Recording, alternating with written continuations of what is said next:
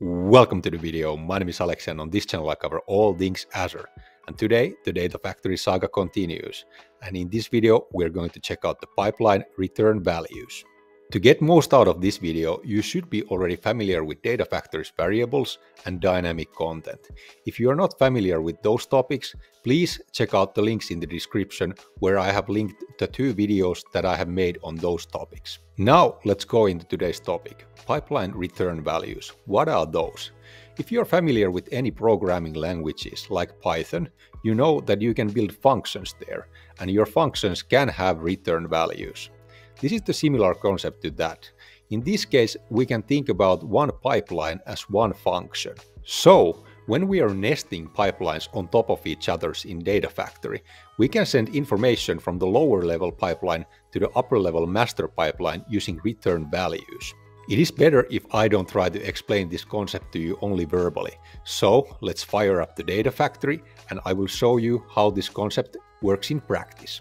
Now we are in the Data Factory. Let's start by first creating a new folder for our tutorial 12. And then let's create our first pipeline to this folder. Let's call this pipeline PL tutorial 12 demo 1 logic. And now let's add set variable activity to this pipeline.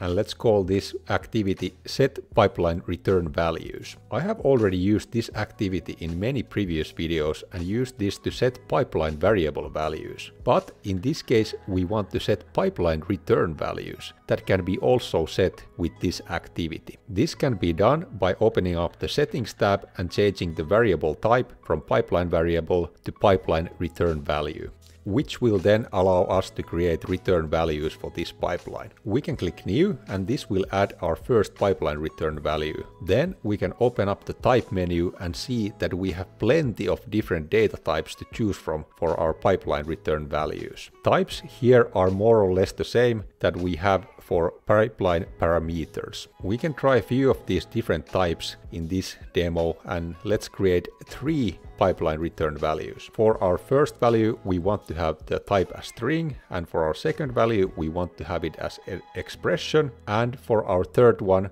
we want to have array as our pipeline return value. Next we want to name our pipeline return values. Let's name our first pipeline return value as string underscore PRV, and PRV stands for pipeline return value. Then our second one as expression underscore PRV, and then our third one as array underscore PRV. For our string type value, we want to write some text. In this case, I will write here, this is string value. For our expression type return value, we want to add a dynamic expression. In this case, I will add UTC-now function that will return a timestamp to this expression. And lastly, for our array, let's add 3 strings. Let's write first, second, and third, so that our array will contain these 3 strings when it's returned. Now we have successfully configured this lower level pipeline, and we can click debug and see that it runs fine. And it already finished, and we can see that our set variable returns some values, and we can see all of our pipeline return values there. Next, let's create another pipeline, and this time let's call this PL tutorial 12 demo 1 master. And to this pipeline we want to add execute pipeline activity, and let's call this activity as demo 1 logic. And then we can open up the settings tab and find our demo 1 logic pipeline. So now our setup here in the Data Factory is that we have nested these 2 pipelines on top of each other. So we have the master pipeline that is calling our logic pipeline. Then I want to add 3 set variable activities to this pipeline so I can demonstrate how the return values are returned from the lower level pipeline. And here it is key that these set variable activities are executed in the logic after the pipeline has executed, so that we first execute the logic pipeline and then we have the set variable activities in our pipeline after that. If we would have them before, we wouldn't have the return values available in our pipeline when the set variable activities execute. Next, we have to create 3 variables to this pipeline. I will create variable 1, variable 2, variable 3, and variable 1 and 2 can be strings, and then the last one have to be array. If you remember, we had the last return value as an array. Now let's open up the set variable 1 activity and let's open up the settings tab and let's set the value for variable 1. And here we want to use the dynamic content when setting up the variable value. When we open up the dynamic content, Data Factory is already offering us these demo1 logic pipeline activity outputs. We have here demo1 logic activity output, then we have demo1 logic pipeline return value, and the demo1 logic pipeline return value is the one that we want to use. So let's click that. And now we want to specify further which return value we want to fetch from the pipeline return values. Because this is the variable 1, I would like to fetch the string_prv return value. So we can write it to the expression as the last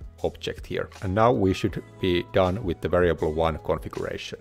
And we can move on to the variable 2. And for the variable 2, the process is almost the same, except we want to select a different return value this time. For this one, we want to select the expression_prv value, which will be our timestamp. And for our third variable, the process is more or less the same, but now we want to select the array_prv value for this. And now we should be done with the configuration. So now we can debug our run and see what happens. So let's click the debug button. Our pipeline already finished, it ran the logic pipeline and then it executed the set variable activities. We can check what are the values for our variables after the execution.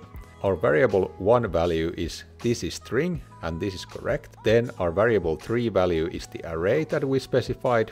And lastly, our variable 2 is the timestamp that is coming from the UTC-now function. So everything worked fine. And this is the way how you can use the pipeline return values in Data Factory and return some values from the lower level pipeline to the top level pipeline. This is actually a pretty new functionality, and I'm very happy that Data Factory team has added this, because previously when this was not available and there was a need to send information from a lower level pipeline to the upper level pipeline, you basically had to write it to some file and use lookup to retrieve those, and things got really messy really fast. So this is really cool functionality and I'm really happy to have this in the Data Factory. Now you should be familiar with pipeline return values and you should be able to utilize them in your own pipelines. And that is all for today's video. If you enjoyed this video, please hit that like button and subscribe to the channel for more Azure and Data Factory content. Thanks for watching and see you in the next video.